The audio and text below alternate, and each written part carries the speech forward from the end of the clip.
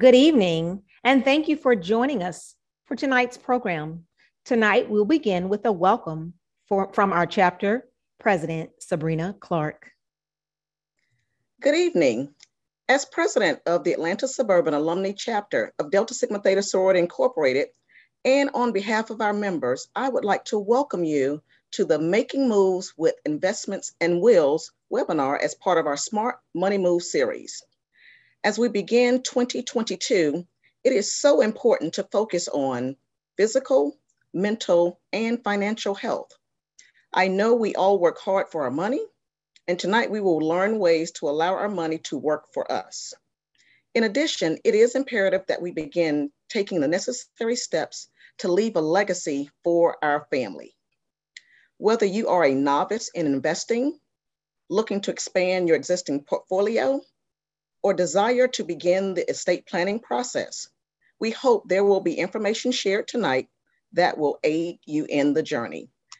A special thank you to our presenters, Camila Elliott and Valentia Aline. Thank you all for joining us, and please enjoy the webinar.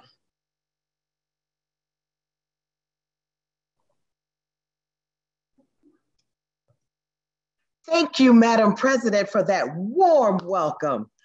My name is Terry Crook, and I'm the only legal crook in the chapter. And I want to just start off with some little housekeeping tips. First, we want to tell you about our media disclaimer. Now, you have entered an area where photography, audio, and video recording will occur. And as a matter of fact, it is occurring. So by entering the event premises, you consent to such recording media and its release, publication, exhibition, or reproduction. Now, we have everyone's mic muted because we want you to engage in the event, but we have you muted so that you can hear the speaker. But again, we want you to engage with us in the chat. So what we want you to do is look down at the bottom next to the chat where it says Q&A. That's where we want you to enter your questions, okay? Not in the chat. Next to the chat where it says Q&A. Please enter your questions, and we have some awesome ladies standing by to gather your questions and make sure to ask them at the appropriate time. All right, so without further ado, let me introduce you to this awesome speaker that we have in the house with us today. Her name is Miss Camila Elliott, and she is the president of Grid 202 Partners, a financial planning firm with locations in Washington, D.C., Georgia, and North Carolina. She has nearly 2 decades of financial planning and investment experience assisting high net worth individuals, endowments, and foundations and business owners with comprehensive wealth solutions and holistic planning. Camila spent most of her professional career at Vanguard, working with ultra high net worth individuals and endowments and foundations, inclusive of major universities, hospitals, and other charitable organizations throughout the Southeast US. Her client relationships range from 20 million to 450 million and represented 3 billion in total assets. Yes, you heard me right. 3 billion in total assets prior to leaving her role. She also worked at Dimensional Fund Advisors, supporting financial advisors and investment solutions to meet the unique needs of their clients. Camila is on the board of directors for the CFC board. Now, the CFC board of directors is the policy-making and oversight body of Certified Financial Planner Board of Standards, Inc. for over 90,000 financial professionals in the US. She will be the chair of the CFC board in 2022, and she just may be hot on the chair today, okay? The first African-American woman and youngest ever to serve in that role. Oh, man, wow. She serves on the investment committee for Women Against Abuse, Inc., located in Philadelphia, PA, and has been an active volunteer with the IRS Volunteer Income Tax Assistant Program, also known as VITA. She obtained her BA and MBA from the Pennsylvania State University, and she's a certified financial planner and holds licenses for life, health, and long-term care insurance. Ladies and gentlemen, I bring to you Miss Kamala Elliott.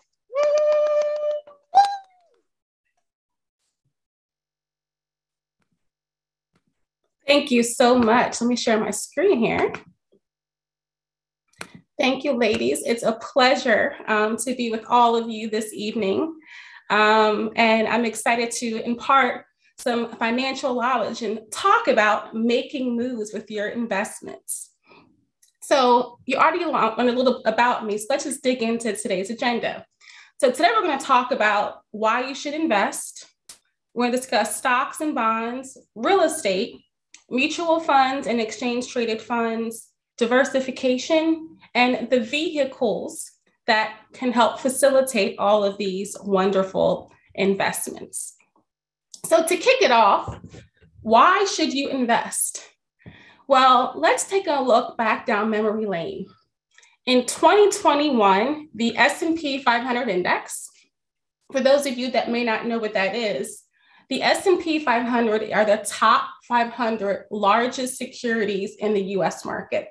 It includes companies that many of you know well: Apple, Tesla, Amazon, Microsoft, all these companies that you know well.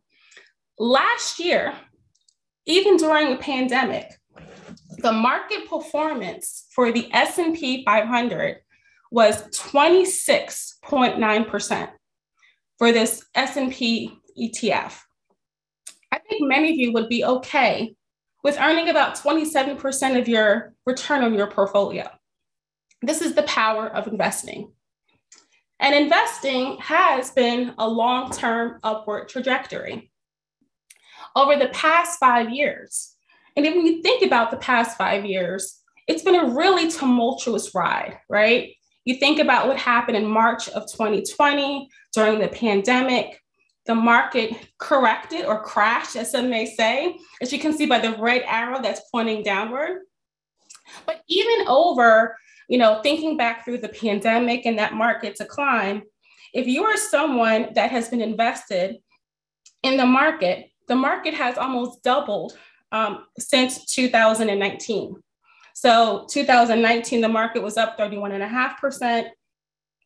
In 2020, it was up about 18.4%. And again, as I mentioned before, last year up about 27%.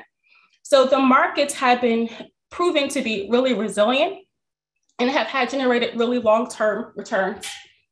And that's why we are really focused on making sure individuals like ourselves are properly invested in the market. And I'm going to talk a little bit more for our community. So the power of growth is why you invest. And as we know, we're heading into an inflationary environment. If you're someone that is buying groceries, prices are going up. If you're someone who's purchasing a home right now or renovating your home right now or buying gas, you know that inflation is starting to kick in. What happens when you invest is you ensure that your money does not erode in value due to inflation. So the overall market rate, for most investments is about 9-10%. And then inflation kicks in at 2%, and then you have a growth rate of about 7%. And so it allows your money to earn money for you, but it helps not to erode value. And this is really important, particularly for our community. One of the things that I didn't share, but I'll share now, is I did a white paper with another large investment firm last year, and it was all about the Black wealth gap. And why do Blacks have less assets than whites? Now, we can go down history lane of things like the Homestead Act and redlining and inability to access credit in a meaningful way. But we also talked about investing. And one of the things that we noticed with investing is that many Black households had less money allocated to stocks versus white households. We tend to have more money in cash, We tend to have more money in savings or CDs or money markets compared to our white counterparts. Those assets only generate returns of about 2% versus 7% or higher in stocks. And so over time, not having your money invested in stocks, but assets that don't really create a real return helps, erode our value or reduce our ability to really gain and garner wealth. And I'll talk through that. Even though investing can be volatile, we're actually in a really volatile time right now. If you're following, the market's been pretty up and down over the past 3 weeks. But over the long term, the market tends to be resilient and sustained and offer a return of about 9 to 10% annually every single year. So when you think about ways to invest, here's a quick snapshot of the overall ecosystem. So there's 4 categories of investments. There's investments that help create capital appreciation, those that help with capital preservation, those that I mentioned help with inflation protection, so your money is not losing as prices increase. And the last is alternatives, which has been really popular as of late, particularly as it focuses on more inclusion of more diverse communities. So capital appreciation, those are things like domestic equities, US equities or US stocks. There's also international equities, which is investing abroad. Developed markets, which includes, countries like the UK or France or Germany or New Zealand. There's also things like emerging markets like China and Brazil and Russia. And so those typically have the highest level of return for most average US investors. High yield bonds are also capital appreciation. And what high yield bonds are, if you don't know what they are, bonds are when you lend money to someone. Now, high yield means that company doesn't have good credit, right? So if you know someone who doesn't have good credit and they ask you for a loan, you're not going to give them the standard interest that everyone gets. You're going to ask for more interest because them defaulting on the loan is a little bit higher than normal. So these high yield bonds tend to have almost equity-like returns, but you're still, have some level of, you're still a debtor to that organization. The next is capital preservation. So this is what maintains your overall investments, or this is more short-term in nature. So capital preservation, this includes CDFIs. These are community development financial institutions. So small banks or organizations that help lend money. For those that may be interested, there's been a huge increase in CDFIs that help support people of color or female entrepreneurs. So you invest your money in the CDFI, they loan that money to a woman or to a person of color to start their business, and then you get that level of return. The others are like private real estate investments or money market. So these are ways that you can help maintain your dollar and get an incremental level of return. Inflation protection, US bonds, municipal bonds. What municipal bonds are county bonds. So like, for example, we're in Atlanta. These are bonds that DeKalb County would offer, Gwinnett County, Cobb County. When they're looking to build infrastructure, they issue bonds and they give you an interest rate. And it's designed to keep pace with inflation. And also utilities. These are Georgia Power. For those in Charlotte, Duke Energy. These are companies that tend to do well, have steady streams of income because people have to have utilities and they give you a return on your investment. And the other are alternatives. Now, alternatives are typically not open to everyone. And they're typically only allocated to individuals that are considered higher net worth. And so what higher net worth is are individuals that have income over the past 2 years of over 200,000, or couples that have assets of over 300,000. Or if you have a net worth of over $1 million, excluding the value of your home. So these are deemed alternatives because they're riskier. And these are these startup companies, like you're a day one investor. So venture capital, private equity. are in that kind of framework. Hedge funds are where, if you watch Billions is a hedge fund, but Billions is where they make small bets on stocks, and they will say that the stock will go down. I'm going to bet the stock will go down. It's a riskier type of investment overall. Real assets and angel investments. Like an angel investment would be something like if you watch Shark Tank. They're coming in, they're buying, they have some level of ownership of a company. So this is the overall framework of what investing looks like. But let's dig into those that are more typical for most of us and how we invest day to day and how we invest for retirement. So they're public equities or stocks is another way to express it. So when you own a stock, you are a part owner of the company. So you are considered an owner. If you have Amazon stock, you're an owner of Amazon, and Jeff Bezos has to report to you. Same with Tesla and Elon Musk, okay? When you are a public owner though, you're in the bottom of the capital structure of a company. So bondholders are paid first, and you have access to the remaining cash flow. But because your risk is higher, your return is higher. So how do you make money? By buying stocks. Well, the goal is to buy low and sell high. So stocks trade all throughout the day, all throughout the year in different prices. So if you bought a stock at $5 and now it's $10, you now get that level of appreciation. The other way is through dividends. And particularly older companies, more companies that have been around for a long time, have really good cash flow, they'll give you a cash payment every single quarter to all of their stockholders. Okay? So let's talk about value versus growth. And the reason why I'm talking about value versus growth is the market has been really volatile right now. So I'm not sure if you guys know this, but anyone fans of Peloton? If you are a fan of Peloton and you bought their stock, you are now down over 75%. There are certain types of stocks that do well in certain types of markets.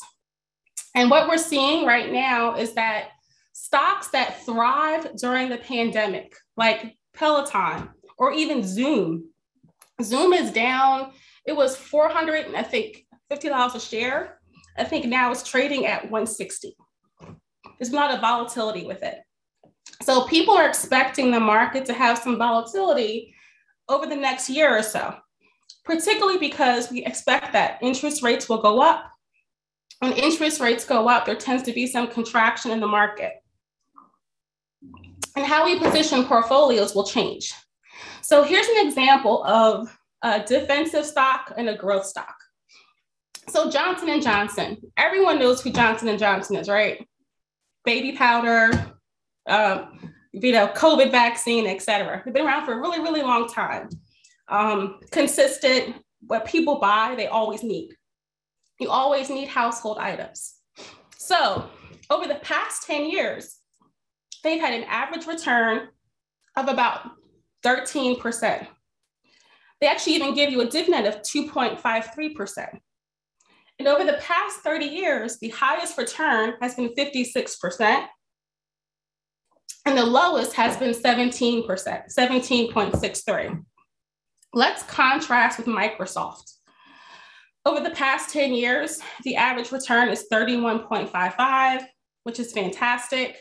The dividend yield is much lower, 0.8. The highest return over the past 30 years or so has been 124% in 1 year, an amazing amount. But contrast, the lowest return has been negative 46% in 1 year. So when you invest in companies like this, you have to understand that value companies, yes, the return may be a little bit lower, but the swing and the volatility is much lower too, versus companies like Microsoft. Yes, if you want to get that 31.55% annual return or get 124% in 1 year, you may have to be able to withstand a low or a negative of 46%.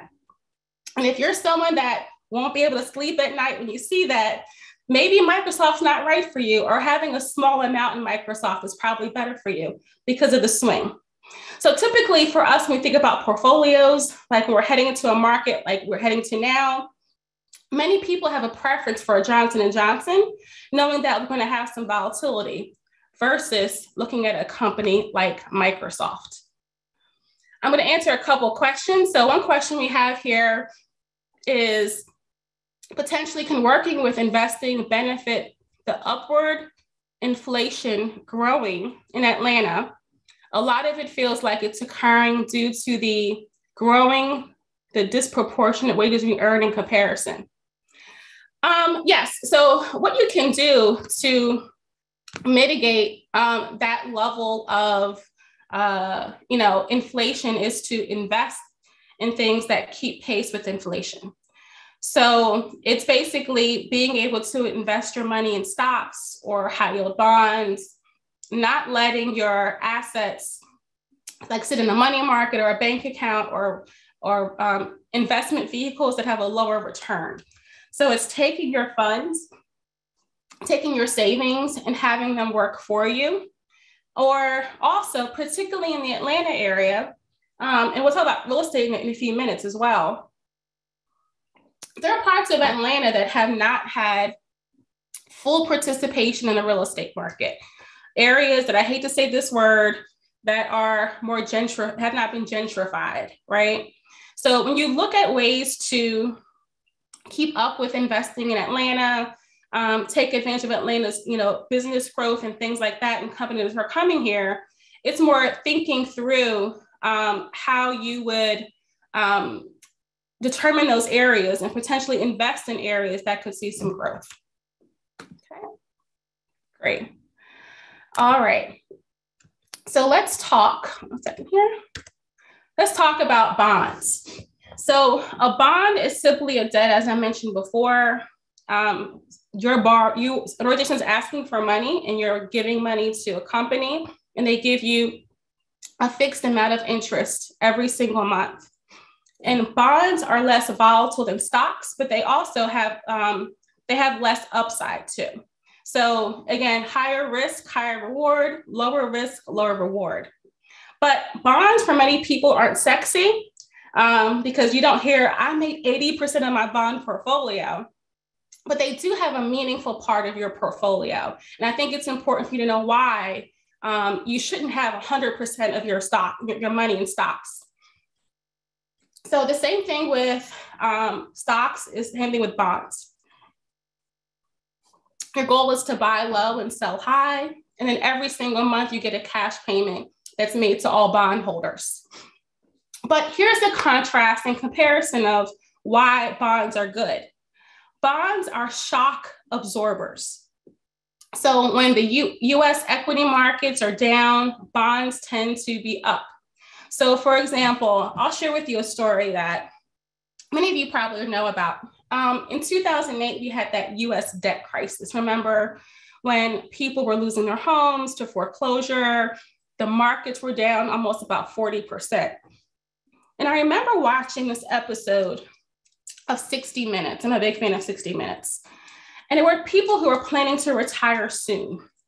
They want to retire in 3 or 4 years. And they were talking about how they can't retire now because their portfolio is down 40%, right? Can you imagine you had $1 million saved and you want to retire in 2 years and you look down and you see it's 600,000, right? It would be sticker shock. It would be, it would delay your ability to retire based upon plan. Well, the people that were talking about their portfolios that are down 40%, they were all stocks. And if they had a financial advisor like myself, that would not have happened. If you're someone, sorry guys, I have a cough, so I apologize. If you're someone who was looking to retire in the next 2 to 3 years, maybe 60% stocks and 40% bonds or 50-50. Instead of losing 40% of your account, maybe 20%. And you'd have made that back up in about 2 years. So here's how bonds and stocks contrast. Over the past 39 years, bonds were positive 35% of the time, 35 times. Stocks 31 and 39. But I'll bring your attention to the lowest return. The lowest return we've seen in bonds over the past 30 years, -3% versus -37%. That's why bonds are important. It should be part of your portfolio. Next asset class we'll talk about is real estate. Why invest in real estate? Well, real estate, I'm sorry, I apologize. Why invest in real estate? Real estate is tangible and easy to understand. You can drive by a house and see a property, right? You can maintain the property. And the historical returns do tend to outpace inflation. On average, real estate has a return of about 5.5%. And they're diversified. Real estate doesn't typically work the same as markets do. So again, like stock markets are up. Now it's a little bit different. Like real estate's up because of the fact that there was a labor shortage due to the pandemic. That's what's driving real estate prices up so high too as well. But typically, they do not work in sync. They're very different in nature. And they're also a source of generational wealth. As many of you know, properties are held in families for years and years and years. It's easy to pass down. There's family memories. There's an attachment there that's really, really important. You can also leverage real estate. So once your mortgage is paid off, what can you do? You can take a home equity loan against a property, take that leverage, take that value, and then turn it over to another property and use that as a down payment, or do other investing endeavors. And also tax advantages for real estate.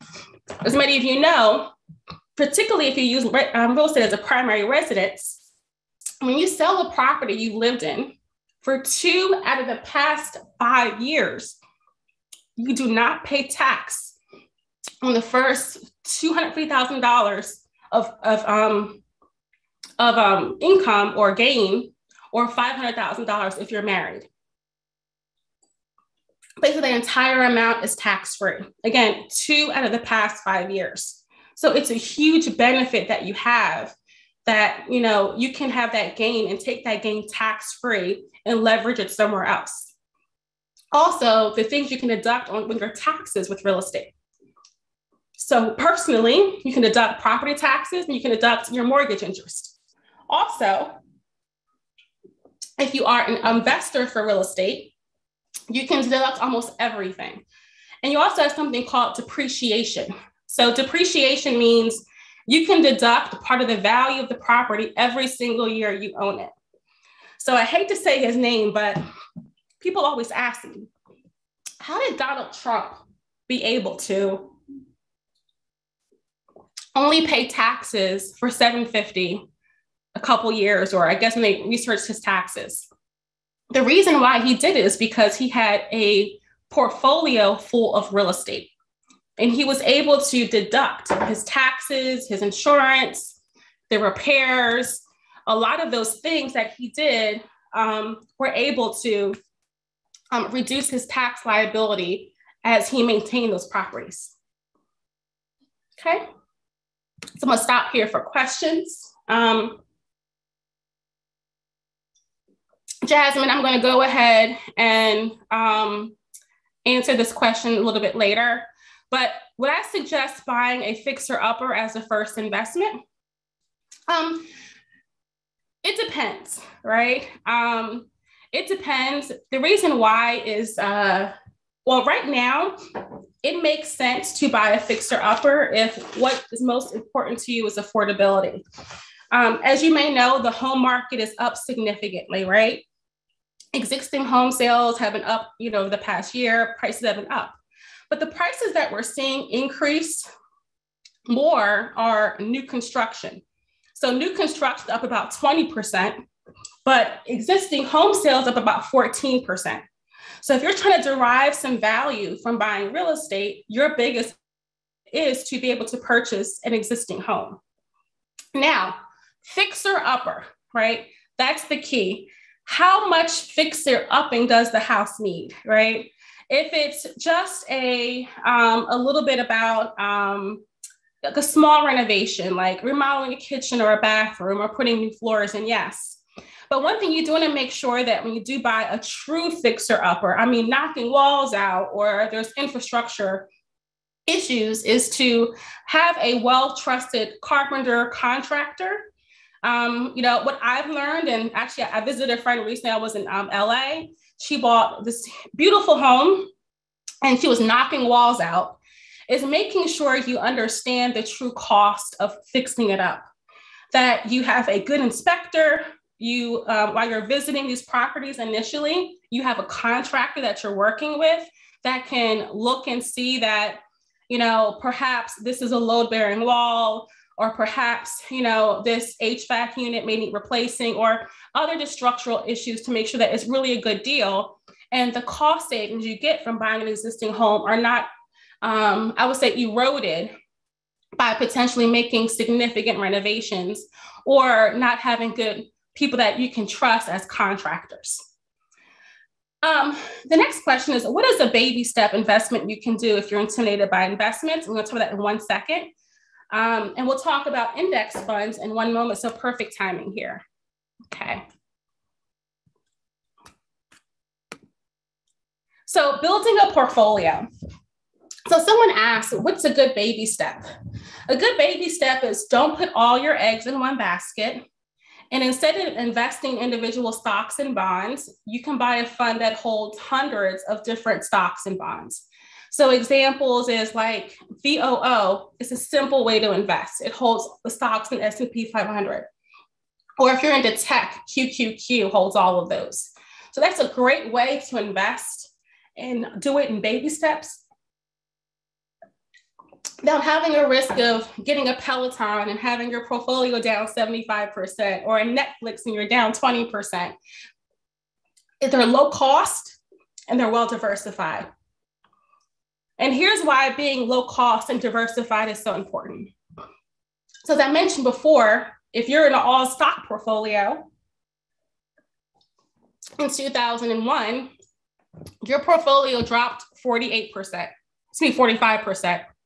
Versus if you were in a 60-40, you were down 60% stock, 40% bonds, you were down 21%. Same thing for 2008, 9. If you were all stocks, you were down max 51% versus a stock and bond at 31%. So if you're a baby step person, if you're learning about investing, make sure, one, you're diversified, but bonds and stocks are really important to allocate to make sure you don't see too much loss when markets swing significantly. Now, here are mutual funds and ETFs. So mutual funds are a basket of diversified investing vehicles. So a mutual fund is where there's actual portfolio manager picking and buying and selling. Typically, most mutual funds have higher expenses, so 0.5% or 2%. Because you're paying for a portfolio manager, you're paying for a team of analysts, you're paying for marketing, all those fees. Now, when looking at mutual funds or to purchase them, one important question to ask is there a sales charge? Now, sorry. When you look at sales charge, some mutual funds will say, before you invest $1 in this fund, we're going to charge you 1% or 2%. And some have no charge at all. So when someone solicits a mutual fund for any of you, one question you want to ask is, what are the fees of this fund? So will I be charged a fee up front before I even earn $1 of 1%, 2%, 3%? Or is it no load, which means there's no sales charge at all? And as you would imagine, the sales charge typically goes to the advisor or a salesperson for selling you that product, okay? And most mutual funds are either active or passive, which means active, that mutual fund manager is picking individual stocks. I like Peloton. I like Netflix. I like Tesla. Let me have a fund of 30 stocks and I'll manage them. Passive tends to be things that are like matched to an index. So a popular index that you can look at is like the S&P 500 or also the Russell 3000, Russell 1000, or Russell 2000. The Russell 3000, 1000, 2000 are like all the stocks in the US market pretty much. Index funds are much cheaper than active funds because an index, all they're doing is replicating from what an index has. There's no one picking and choosing. It's given to them and they invest. So, I'm so sorry. So I didn't cough all day long. I'm coughing now, so I really apologize. So ETFs are typically index funds. They're very low cost. They don't have anyone that's picking or choosing the stocks. And so their expenses are much different. So it goes from 0.5 to 2% if it's a mutual fund to 0.05 to 1% for an ETF. And then ETFs typically do not have any sales charges. And most of them are no load and they're very inexpensive. So it's a great way to invest if you're really focused on lowering your cost of investing. All right. Now, this also goes to diversification. If you're a chemist, you would love this slide. This is the periodic table of investment returns. And what this shows you here is that why you diversify. So let me kind of pin into what you should be looking at. This is all of the asset classes from 2001 to 2020, and the highest returning asset class to the lowest returning asset class. So for example, if you look to the top left-hand side, in 2001, the top,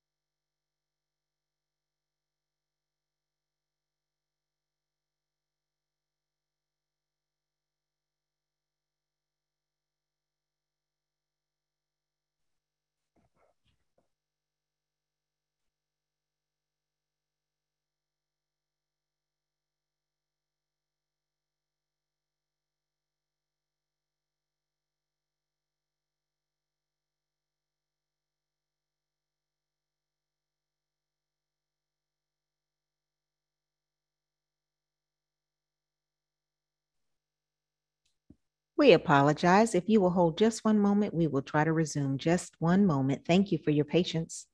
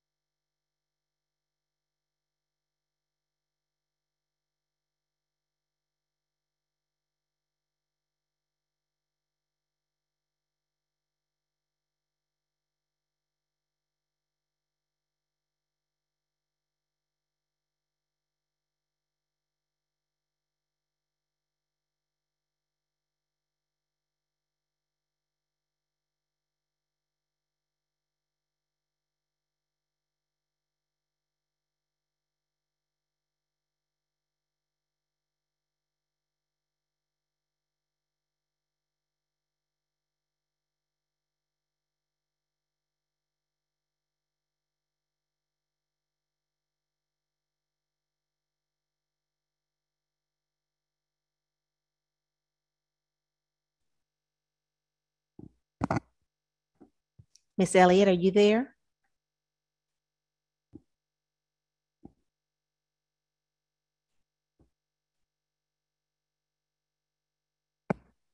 Hi, Tiffany, can you hear me? Yes, we can hear you. All right. Can you see my screen? I can see you. We see you. We don't see this screen. Okay, hold on. I don't know what happened. Can you see my screen now? It says you have started sharing the screen. And yes, we see the periodic table of investment returns. Okay, perfect. Thank you. Yes, we see it. Okay, thank you. Okay, all right. So what this shares with you is that there's never a clear winner. And that's why it's really important that you don't just pick one stock, you don't pick 5 stocks, because they tend to perform differently in different markets. You can always pick a winner. You can get lucky, right? If you got Tesla, you got really lucky. But there are a lot of companies that you could have been unlucky in. And having exposure to all the markets is really, really important to make sure you have the return you're looking for.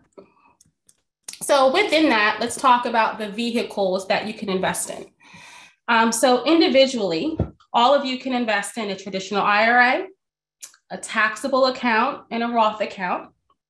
And there's also things like employer plans, which are a 401k plan, a pension plan or self-employed pension plans, and a 403b. So let me talk a little bit about the traditional or the regular individual investing options.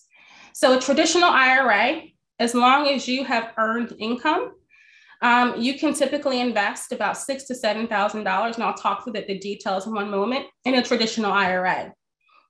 And the benefit of a traditional IRA is, one, if you're not covered under an employer plan, you can typically put about $6,000 in a traditional IRA, and it grows tax deferred. So as it grows from $6,000 to $7,000 to $8,000, you don't pay any tax. And then once you retire, you take the money out, and that's when the money's taxed. The second is a regular taxable savings account. And why that's important is when you have a regular taxable savings account, yes, you do get taxed on interest and dividends along the way. But if you hold an investment for a long time, and according to the IRS, time is 1 year, when you are able to withdraw, you don't pay taxes like you get paid taxes through working or ordinary income tax. You pay something called a long-term capital gains rate. So that's about 15% or 20%, depending on how much you make. So if you're in a 24% tax bracket or 35 or 37, when you earn money through investing and that amount grows, you actually save on taxes by making sure you hold on to things for greater than 1 year, because you'll pay less tax on that than you pay from working. And the last is a Roth IRA. This has been a hot topic lately. A Roth IRA allows you to contribute money to a Roth IRA. You don't get any immediate tax benefit, but it grows tax-free the whole time. And then when you retire, it grows tax deferred the whole time. And when you retire, the funds come out tax-free.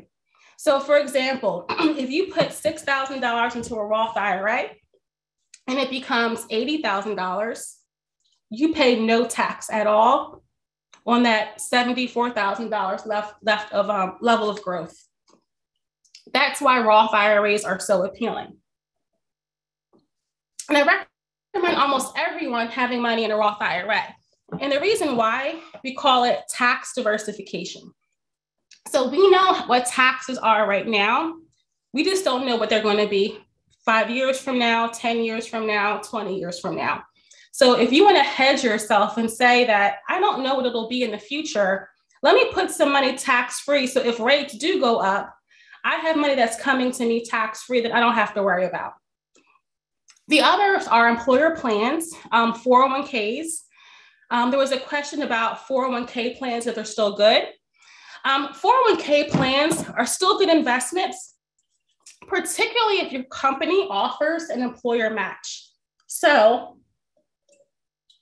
most companies, they'll do something if you put in 4%, they put in 4%, and it's free money. So for example, if I put in 1,000, they put in 1,000. That's an immediate return on your investment. So for pretty much all of my clients, all of my clients always put up until the company match, because it's free money. Anything above that we can talk about, but always put up into the company match amount because it's free money. 403B plan and pension plans also pretty similar. Many 403Bs offer matches. And then some pension plans, depending on how they're structured, some employers will give you money even if you don't put money in the plan as well.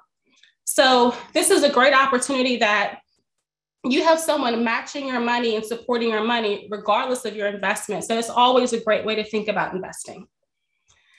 So if you look here, here are the amounts that you can contribute to a IRA, traditional and Roth. So if you're under 50, you can do 6,000. If you're over 50, you can do 7,000.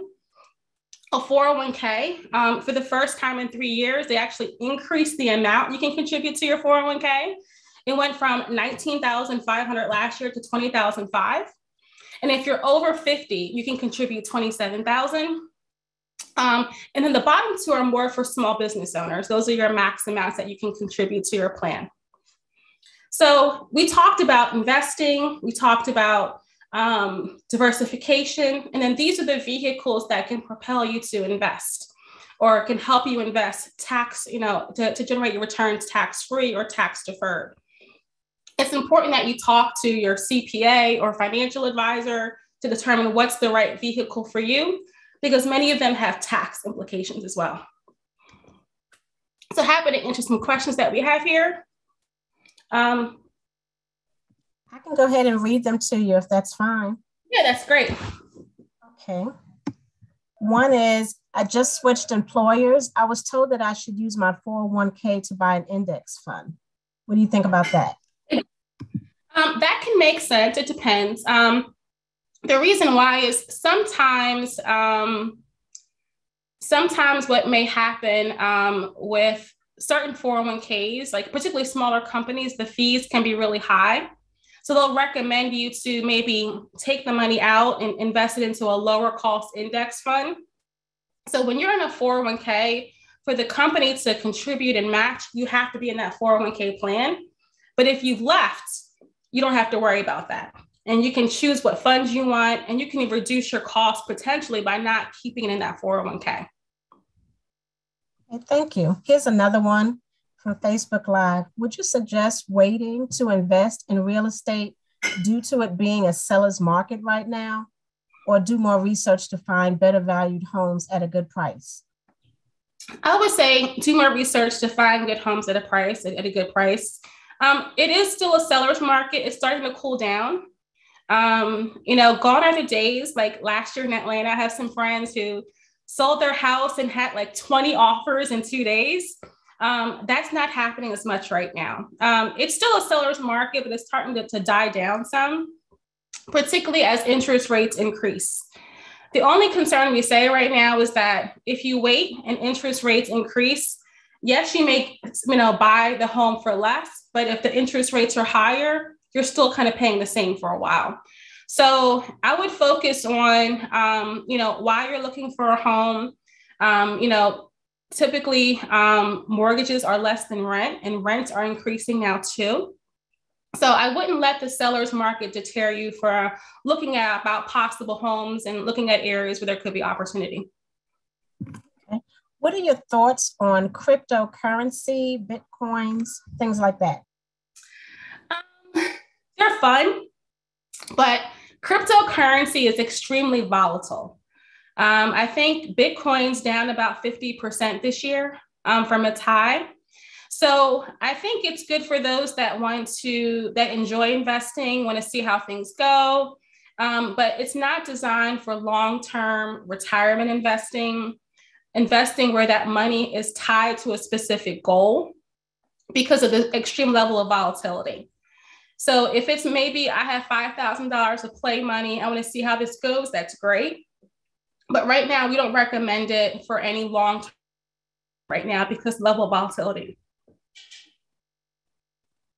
Okay, so we're going to kind of go back to stocks and bonds. Someone asked a question based on Robinhood. So what do you recommend for new investors? An app maybe to get them started? Is Robinhood good? Yeah, Robinhood can be okay. They're working on adding more controls in their system. They had some issues, I think, last year. I'm biased. I worked at Vanguard. Vanguard is great. They have pretty low minimums. I also like Acorns as well. They're a good investment vehicle. And if you want to mix budgeting and investing, I would also check out Mint. So for new beginners, what do you suggest for them as far as investing in stocks? I would talk to a financial advisor, right? And that's one thing I would say. And understand, like, what are you investing for? What are your goals? And what is your risk? The reason why I say that is that the market has one return, but individual investors tend to have very different returns. And the reason is because individual investors tend to freak out when markets go down. So our job is to understand your risk and understand your goals. And make sure that if you're trying to get that 31.55% Microsoft 10-year return, that you understand the risks, you understand the volatility, and you can stay resilient and invested to obtain that return. But if you're someone who has some small, assets, you want to just try it out, I recommend Vanguard. I think it's great. I think Fidelity is great. I think Acorns is great. Also, another good account system is Betterment. You can start off with like $100 and they can create a portfolio for you to start buying stocks and ETFs and things like that. Is it good to have more than one 401k? This is a big spender here. We have to ask this question. You can have more than one 401k. A 401k is more tied to your employer. So if you've been with one company, you'll have one 401k. If you've been with 5 companies, you'll have 5 401ks. Now, the issue with having 5 401ks for most people is keeping track of the 5 401ks, looking at all the statements, making sure you invested appropriately. And what you see people do who have 5 401ks, they'll take it and consolidate it and put it into one IRA. So they get one statement, they get one balance. If there's any trades they have to do, they're not going through 5 different 401k systems and making trades and doing all of those things. They can do all of it in one IRA. So having multiple 401ks is not bad. It's more of a reflection of, how many opportunities you've had and in terms of employment. But the big question is how do you manage it appropriately? Okay. Could you talk a little bit about 529s? Yes. 529 plans are college savings plans. So what you can do is you can get, in the state of Georgia, a tax deduction for contributing to a 529 plan. The money grows tax deferred. And if you use it for educational purposes, the money's tax free. So if you're someone who has a child in your life, highly encourage you exploring it.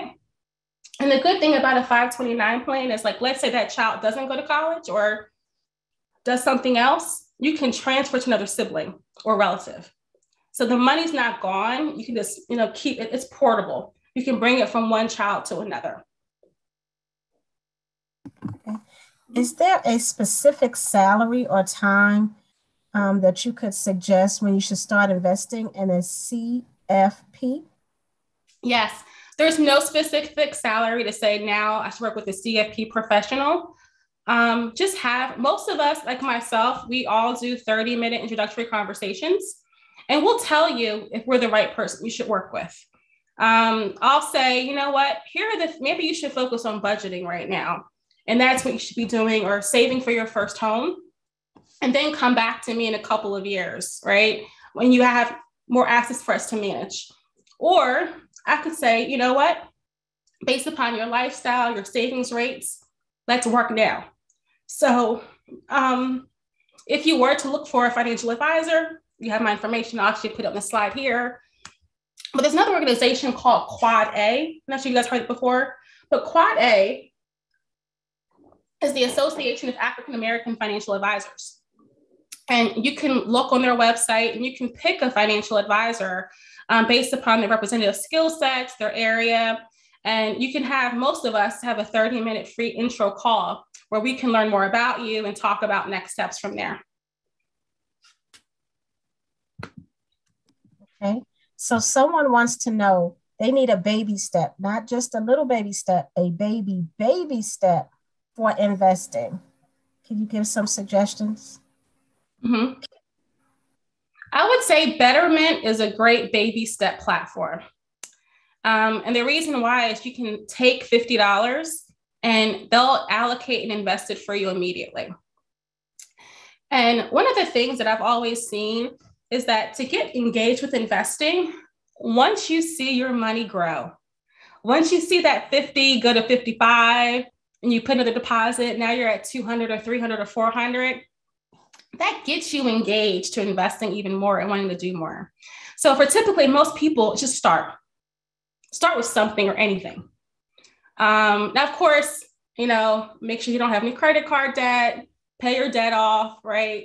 Make sure you have some savings for an emergency. But once you have those things cleared, look to start investing. Okay. Question comes, I've heard about a bull market versus a bear market. How can we know which market we are in and when it's time to change our investments? That's a great question. And if you knew that, you would be a billionaire. There are some indicators that we have. I'm joking. There are some indicators, right? So we're coming out of a 10-year bull market. And by bull market, it's 10 years of positive stock market returns.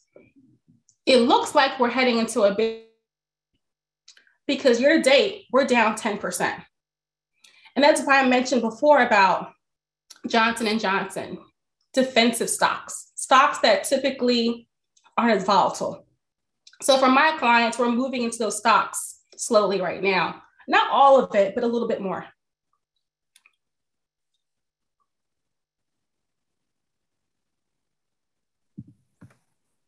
Can you hear me? Yeah, I can hear you now. You are on mute. Okay. So the next question is, how can we not fall into since you mentioned about the markets being so volatile, how can we not fall into that? The person is asking, you mentioned Zoom. Mm-hmm. That was one of so how they're asking some suggestions about that. You mean fall into, let me see the question here. What is the best way not to fall into the modality of the moment markets? A lot of people gravitated towards what was the sexy in the moment, mm-hmm. such as Zoom thinking. Yeah. Mm-hmm. Mm-hmm. Two things. Focus on what you're investing for and not always the day-to-day and week-to-week. So, for example, if you're 35 years old and you're retiring in 20 years, what happens today? What happens tomorrow? What happens next week will probably have little relevance in 20 years, as long as you stay the course. And as long as you're in a diversified portfolio, you're not in one or two stocks. So it's really important for people to think long-term. And that's why I always show long-term returns, right? Like 10%, 9%.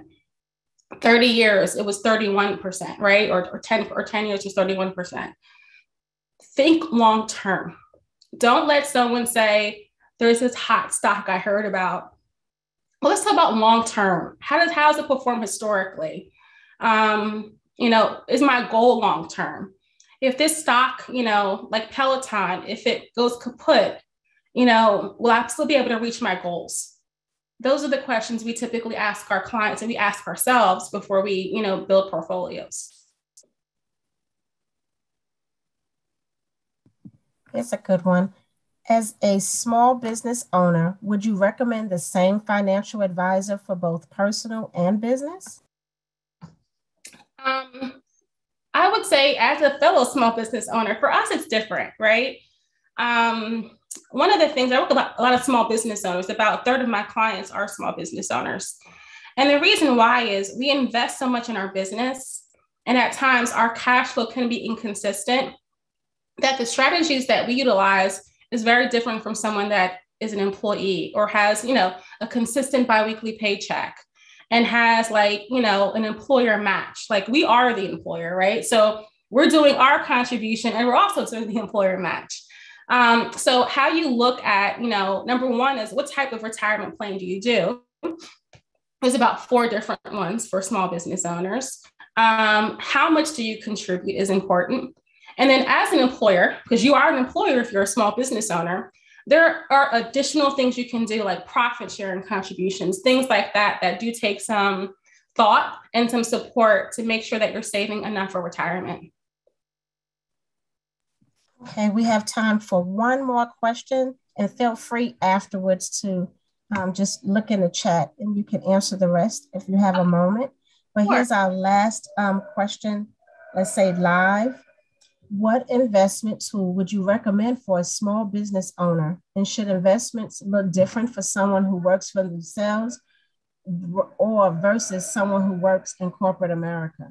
Yeah, so I think it's pretty similar that you really want to make sure, as a small business owner, I'll tell you this one thing, have a great CPA. That's immensely important.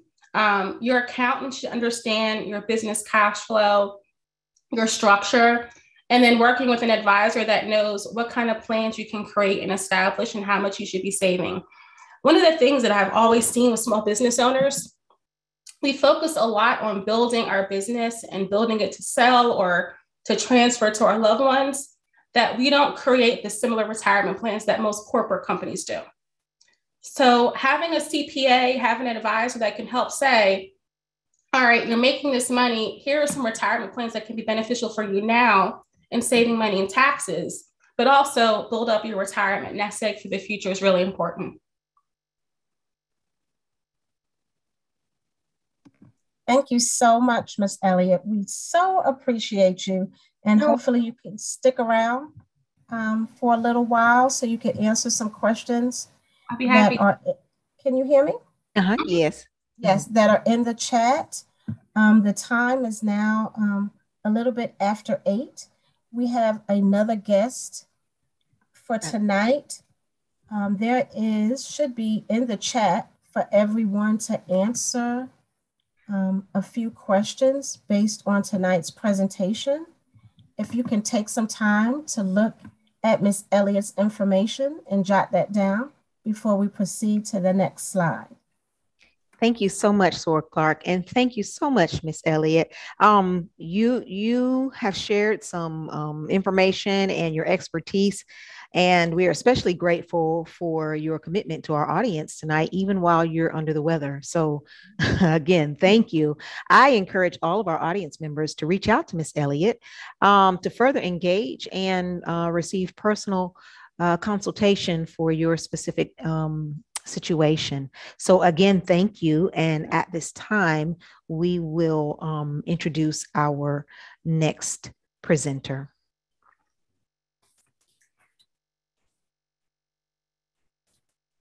Good evening. My name is Sabrina Francis, and I have the pleasure of introducing our next speaker. Valentia Eileen is the founder of the Eileen Law Firm, where she is devoted to providing dependable service and quality legal representation. Attorney Eileen has spent 10 years as an entrepreneur managing a private practice where she focuses primarily on estate planning and probate, bankruptcy, and real estate. She advises clients on building and maintaining wealth while educating clients on how to pass down wealth and build a future for their loved ones. Whether counseling small business owners on succession planning or helping individuals with their estate plan, Attorney Eileen has spent her legal career assisting families in building and preserving legacies for generations to come. In addition to her practice, Attorney Eileen has lectured and participated in workshops on starting and maintaining a small business, preserving and transferring family wealth, and real estate investing. Despite her caseload, Valentia is heavily involved in various legal organizations. She is the incoming president of the Georgia Association of Women Lawyers, advisory board member of the DeKalb Volunteer Lawyers Foundation, a volunteer for the Wills Project with the Georgia Association of Black Women Attorneys, a member of the Atlanta Bar Association, and the American Academy of Estate Planning Attorneys. Outside of the legal profession, Valentia spends her time working with the ABLE Group, a nonprofit that she co-founded that provides advisory services on financial wellness and wealth building, along with donating a significant amount of her time to Delta Sigma Theta Sorority Incorporated, where she serves on the executive committee of the Atlanta Suburban Alumni Chapter. Valentia obtained a Juris Doctorate degree from Loyola University Chicago School of Law, a master's degree of laws in taxation from Northwestern University School of Law, a master's in business administration from the University of Phoenix, and her bachelor's of arts from the University of Virginia. Prior to practicing law, she was a residential and real estate agent and commercial real estate agent in her early career, and then transitioned to marketing and business development in the corporate sector for over 15 years. She is an avid sports fan, a music enthusiast, and also enjoys spending time traveling the world, having visited 53 countries. Without further ado, I present our next speaker, Valentia Eileen.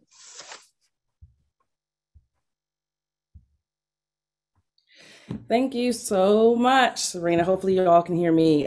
It's a pleasure and an honor to be with you all this evening. So let's get right into it. I think that Camila did an amazing job, and this will tie in very nicely because, what she focused on, of course, it's important to build wealth and pass on a legacy to your family, but my job is to protect it. So these will go hand in hand, and let's just get started here. So who needs an estate plan? That's always the question I get from everyone. And the simple answer is everyone. It's not just for the older generations. In fact, almost everyone should have basic documents in place because, and these include, which we'll talk about, wills, power of attorneys, and healthcare directives, because we're building for wealth planning, but when we talk about wills and trust, wills certainly only relevant, God forbid, when you leave this earth. And so we want to plan for that. But there's important measures that we should be taking while we're still here. God forbid if something happens to us and we need someone to manage our affairs when and if we can't.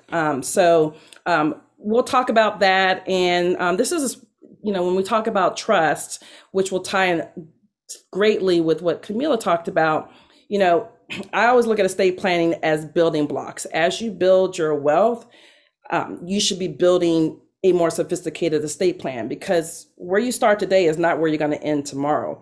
And so as we get sophisticated in accumulating assets and wealth, so should be our estate planning, because there are different tools based on where you are in that journey. So most important thing is, like I said, is to start somewhere. I am a big proponent, especially, unfortunately in the African-American community, specifically, everyone thinks that this is just for people with wealth. I tell people all the time, it's not about wealth, it's about your wishes and your wishes being respected. And so it's never too early, and it's certainly never too late to be thinking. It's not, I certainly want to encourage you, and that's what the series is about, right? Is how we accumulate wealth and how we pass it along. But it's just as important that everything that you have still matters. And we want to make sure that we are carrying out your wishes and leaving that legacy for your family. So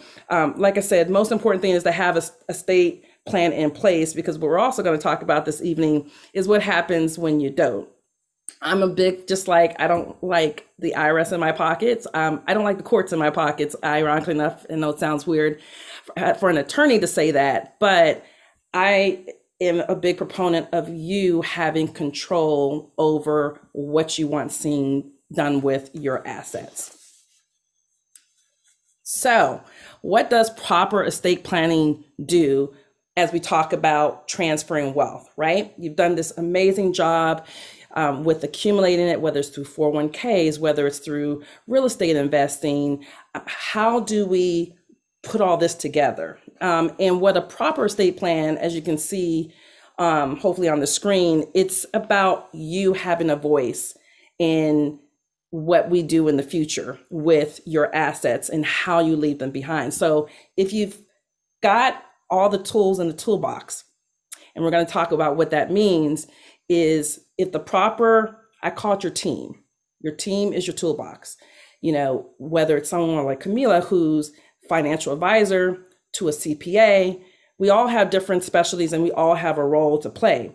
And so, and this is why I said there's pieces that are interrelated and we work together, because I certainly can draft your documents, but one of the first things I tell clients is you want to have your CPA on speed dial, right? Because it's also about minimize, as we grow that wealth, we want to minimize that tax liability so that your estate is not hit with a significant amount of estate tax, right? So if we're talking about this, one of the main things as you grow into your wealth journey is going to be trying to avoid probate. And I'm going to tell you about why I'm a big advocate as you accumulate, if you can avoid probate as much as possible. Again, it's also about maintaining control over your assets in your affairs. And if you, I always say, you know, unfortunately, tomorrow is never promised. So, you know, hopefully we're here for a long time, but what if we have children? And how do we protect those minors? Because as you have this wealth, they're not going, you know, whether it's a life insurance policy, whether they're the beneficiaries of a 401k or other retirement vehicle, you're not able to leave that directly to a minor, right? They're just not capable of handling that type of wealth. So we're making sure we're putting things in place that, excuse me, protects not only that wealth, but manage it so that when the children are old enough to be able to handle that on their own, is being nurtured and protected while someone's working on their behalf. And that's when we start talking about trustees and guardianship. And like I said, a big thing about what I talk to people is avoiding estate tax, because a lot of people don't realize estate tax is the largest tax. I believe it's almost at 50%. And so it can significantly, you work so hard to generate this wealth to pass down to your loved ones, but we didn't do the proper planning. And now they're hit with a huge estate tax bill if we don't plan properly. So again, if you don't plan, the biggest thing, now you're letting the courts decide what to do for you with what you have worked so hard in your life to accumulate. And also legislation can change, right? And so not knowing who ends up with your assets. So all these are very important. And I, as an estate plan attorney, I mean, just one, like I said earlier, one piece of the pie, one part of your toolkit. So what does an estate plan include? And this is, I'm going to approach this from a ladder up perspective, because, you know, those who are on this webinar, I can almost guarantee you, if you talk to the next person, you're probably at different journeys when it comes to your wealth building.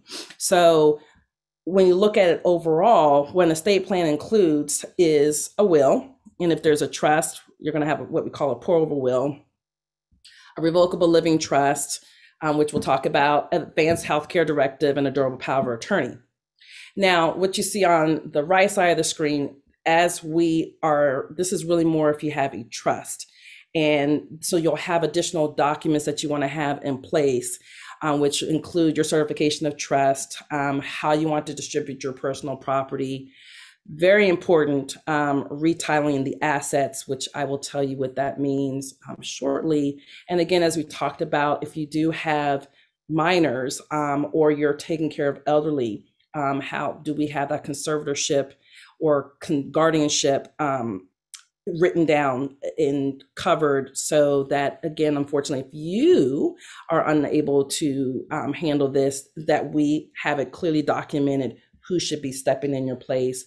And then finally, which I will take a pause here, when you talk about life insurance and retirement plans, if you talk to an estate planning attorney, excuse me, that is what we call non-probate assets. And what that means is, even if I put something in your estate planning documents, if it's a beneficiary form, which is going to be an annuity, life insurance, 401ks, IRAs, the beneficiary form is going to trump whatever I have created in your documents. So it's very important to understand that.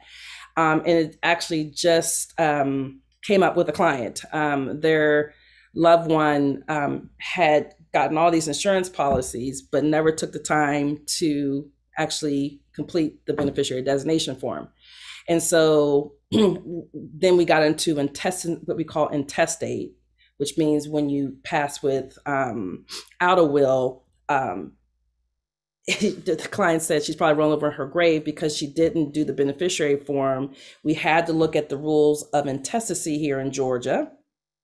And the assets were, she didn't have any children, so the assets then went to the next layer because her parents were already deceased. So then the next in line is if you have any children and she wasn't married. And if they're not, then it actually goes to your siblings. And she had, unfortunately, a very fractionally divided relationship with her siblings. So why am I mentioning this? If we're going to take the time to create wealth, let's not sell ourselves short by not doing the next step by planning. My favorite phrase is spend a little money on the front end so you can save thousands of dollars on the back end by doing proper planning. Now, when we start talking about a will or a trust, right? A will is to have a valid will. Everyone thinks you need this sophisticated instrument. Now, of course, as an estate planning attorney, I'm going to say you should always consult with an attorney. But even if you can't right now, it should always eventually, again, if we're talking about wealth building, eventually you will be able to, if you're not in a position now, to be able to consult with an attorney is really important because we want to just make sure we're in compliance with Georgia code and statute. But if you were to do this on your own, because again, I'm more of a proponent of you having something versus nothing. To have a valid will, you have to be of capacity, which means you're over the age of 18.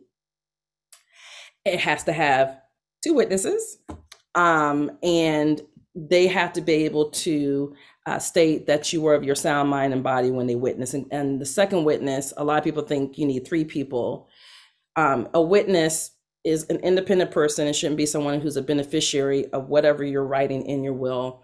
But the second witness actually is the notary public, because you should have, in order to also have a valid will, it needs to be notarized. So your basic construct of your will would be meeting the age capacity requirement. You name an executor and who do you want benefiting or basically receiving, your assets, what you want to leave behind to whoever these beneficiaries are. And again, if there's minors, this is where you would say who should be taking care of your children if unfortunately you are no longer able to. The biggest thing that we're going to talk about is when you have a will, you're going to go through probate, which I will get into a little bit deeper shortly. Now, that's a simple will. A trust is actually, and a will is only relevant, like I said, when you pass. But a trust is a living, breathing document that we, as we are building our wealth, we're having this trust to be able to put our assets in order to avoid the biggest thing, which to me is avoiding probate. And if there's anyone who's on here who's been through the probate process, it is, I call it the thankless job. You're holding, first of all, you're saying that you will uphold your fiduciary duty to convey and roll out what your loved one or whoever's asked you to be an executor to do when they're unable to, right? And so there's a lot of responsibility, whether you're an executor on a will or you're a trustee of a trust. As I said before, with the difference between a will is it really only basically is opened up when you pass, versus a trust. If you have a revocable living trust, we're actually putting assets into that trust while you're living. So what that means is, without being too complex, most people that I deal with are going to have revocable trust, which means during my lifetime, I can be the trustee of my own trust. I can manage what goes in, what goes out. I can invest. Basically, all the control is under my name, versus there is a different type of trust. And there's several trusts, but most people think about, when you hear the word living will, they're just talking about a revocable trust. Versus an irrevocable is when you start talking about high net worth clients, which, you know, Camila was referring to a little bit earlier. We do our irrevocable trust, which means you take yourself out of that trustee and there's a third party, independent third party, who manages the assets in the trust. And the main reason why you would do that is when you start accumulating a lot of wealth, and now it's a tax strategy, is to move that taxable income out of your estate. And therefore, again, when you're leaving this wealth to your loved ones, they're not hit with a significant estate tax consequence. So that's the big difference between a revocable and an irrevocable trust. There's things that's called ILETs. Most people won't get to a need. If you do, I'm available to be a beneficiary, but most people won't get or need an irrevocable trust, because when Congress passed in 2010, I think it was 2011, they defined the limits. And so back in the earlier 2000s, folks like myself had to do more sophisticated tax planning because we were trying to minimize the taxation of the trust. But now, if you're an individual, you don't even look at estate tax until it's 10 million net worth. And if it's a couple, it's up to 20 plus million. So most people won't reach that capacity. But if there are, that's again, as we grow in our wealth, we should be growing with our estate planning attorney, our CPAs, our financial advisors, and working as a unit to make sure we are looking at keeping money in your pocket as much as possible to give to your loved ones, versus let it ultimately the IRS take a big chunk when you ultimately pass away and wish to distribute these assets to your loved ones. This most second and probably most important thing I'll say regarding the trust as well, the trust is only good if it's funded. And what we mean by that, you know, you have people who go in and create these wonderful documents, but then they never fund the trust.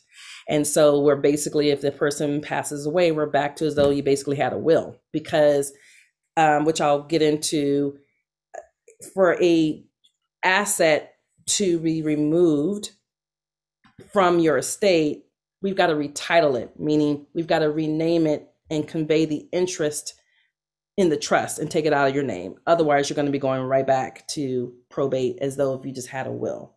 So I just wanted to kind of give a quick high level overview of what a simple will is compared to a trust. And they do go hand in hand. Eventually, as I said, as you start to grow in your estate planning and your wealth building, a will becomes less relevant, and a trust becomes a huge part of protecting that wealth to leave to your loved ones. The next thing you have in your estate plan, and so as I said, a will is relevant only, unfortunately, when you pass away. A trust, I can be putting things in a trust, but again, when we talk about distribution to your loved ones, that's only going to happen again when you pass away. And we want the trustee now to administer out to your heirs what you actually have put in the trust. So those two instruments are more about legacy planning for when you leave this earth and leave this wealth to your loved ones, to your family. These next two things that I'm talking about are relevant right now.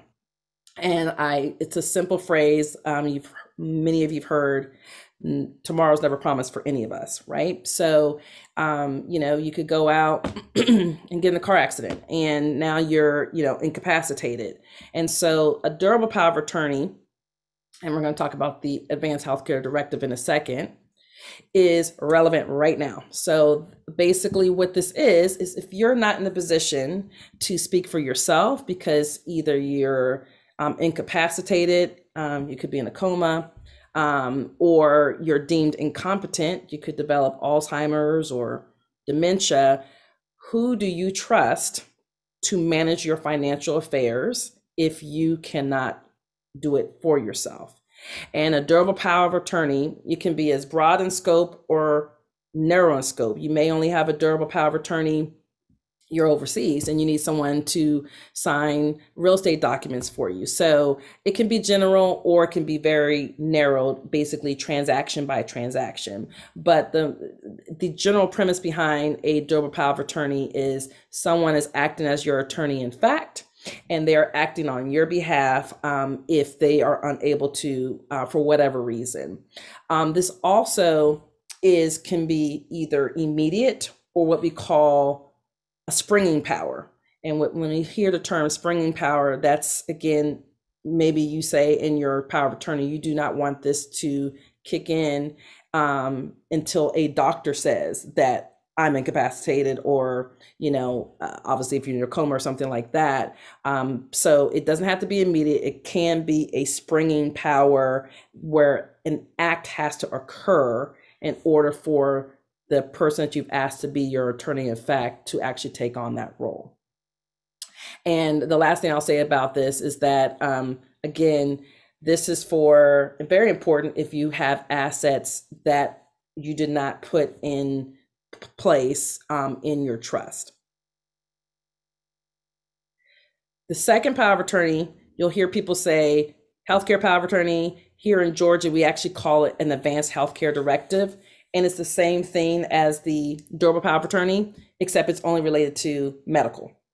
And this is very personal for me, as I lost both my parents within the last 13 months. And I had to have power of attorneys for both of them. With my mother, she had stage 4 cancer, didn't find out until a month before she passed away. But fortunately for what I do, I knew as my parents were starting to become elderly, how important these power of attorneys were. It really became relevant because when my mother passed away, it was right in the kind of beginnings of COVID. And at that time, they weren't letting anyone into the hospital. And you think about, we do all this legacy planning and she did everything right. In my wildest dreams, I never would have thought that, I wouldn't be able to see her unless I had this power of attorney, because those were the only people they at the time were letting into the hospital to be able to see a loved one. And so I share that because yes, this is about protecting wealth, but this is also thinking bigger picture, that you just never know what curveballs you might be thrown. And if your loved one becomes sick or is in the final stage of their life, the last thing I want to be worrying about is, did we get their healthcare power of attorney taken care of? In those final weeks or days or months, I want to be focusing on just remembering that loved one. So I can't stress, because it happened to me personally, the importance of having an advanced healthcare power of attorney. And it can be a hard conversation. I only need to have it once.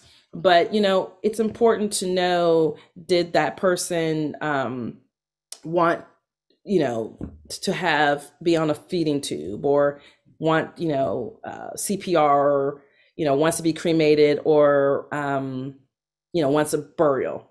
And they're hard questions, but again, I guess because I see this on a daily basis, I'm all about minimizing family drama. So if I know what your wishes are, I may not like them, but I'm going to respect them because you told me what it was before the end of life. And so this is not to make this a morbid conversation, but it's a relevant, especially in the times that we're living in right now, that these two documents, I actually draft more in the last 2 years versus in the first 15 years of my practice because of pandemic, which are completely out of our control. So again, healthcare directive, whether it's the advanced healthcare directive, which is only specifically about making medical decisions for someone if they can't make them themselves, and the durable power of attorney, if you need to make financial decisions, these are relevant while you are alive versus the will and trust really take place or going to kick into play when you pass away. Now, the question I get all the time is, do I need a will? Do I need a trust? They're both effectively transferring your assets to your beneficiaries, and they actually interplay with each other. Understanding how they work together is the key to knowing what you need to do and which one's going to make the most sense for you. So I will debunk the myth right now. There is not a right or wrong answer. But the biggest thing is I do have some suggestions on when I would encourage you to get a trust versus a will, which we'll talk about in a minute. But I can't stress enough, all I really care about is, again, as we talk about the series, if we're working so hard to build a legacy and to become successful entrepreneurs, let's not shortchange and not think about this part of the process, because I always think about when big famous stars pass away, and you like, how did they not have an estate plan? You're worth millions, and they had divorce attorneys in place, they have CPAs in place, but somehow they didn't get the memo that they should have a discussion with an estate plan attorney. And so I say that this is not, again, about those who are rich and those who aren't. I think a lot of this because people just don't want to talk about mortality, and so we kind of push this conversation to the side. But you're doing yourself and your loved ones a disservice if we're not taking this final step by making sure we have these in place. So the similarities are that both vehicles, whichever one you choose, provide for distributing property at your death to your loved ones, and neither have an adverse income tax consequence. So that's great. That's the similarities. Again, I'm going to talk about the probate process because I want to start, if you are just at the beginning, and I think that's always a question, well, where do I begin? I want to at least talk about the basics of what happens if you do go through the probate process. So if you need a trust, then these are the suggestions I have if you are going to have a trust versus a will. The first being that if you own real estate, which I know Camila talked about as well, I encourage you to have a trust. If you have total net worth or assets over $150,000, have a trust. Again, if you want to spare the burden and the cost of probate, I got a theme going if you guys can't tell, have a trust.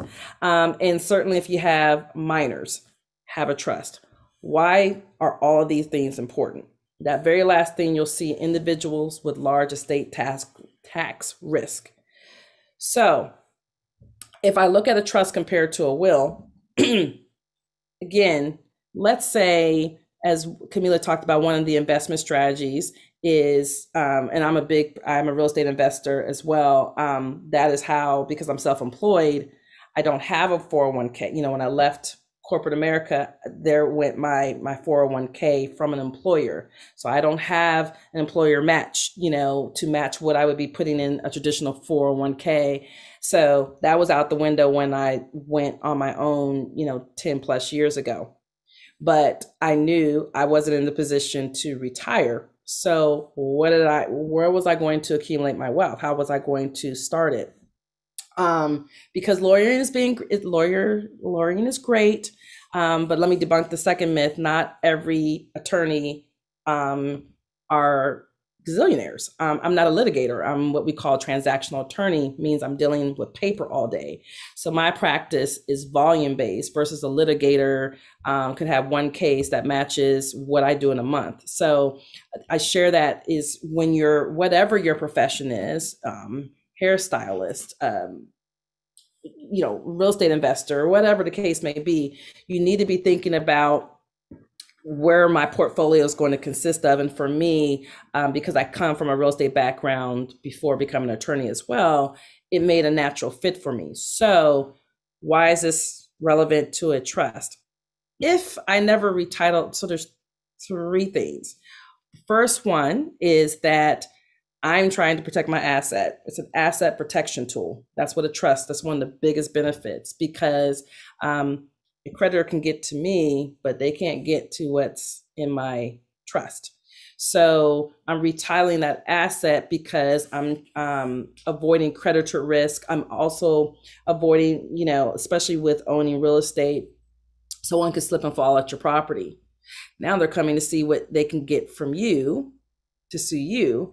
You can't get to me again if I have my properties in a trust or LLC. So you want to make sure, and this is why I'm going to sound like a broken record. Everyone that you've heard from this week and last week, we are all tools in your toolbox. And so that trust is important because it keeps me judgment proof, and I'm protecting what most people, real estate is going to be your biggest asset. So you're trying to create tools to protect it. Please go back. And so the second thing is that with a real estate, if I buy all this property, but I never retitle the asset, again, I created this wonderful, sophisticated trust, but I didn't retitle it. And when we say retitling, it's typically, if you've heard the term quitclaim deed, I've got to transfer ownership interest out of my name and put it into the trust. Because if I don't, you defeat the purpose of the trust. Your loved ones are going to have to go back to probate, because legally, no one has the ability to sell, rent the property, whatever, until it goes through a judge who says, yes, I will grant you the powers to be the administrator or the executor, and you can do what you see fit with the property. That's another reason why I like trust. I'm probably the cynical attorney, but I try to keep courts out of my life as much as possible. So it's important to, if that's your goal, then make sure you have the trust so that I can avoid a judge telling me what and when and how I can do with my real estate.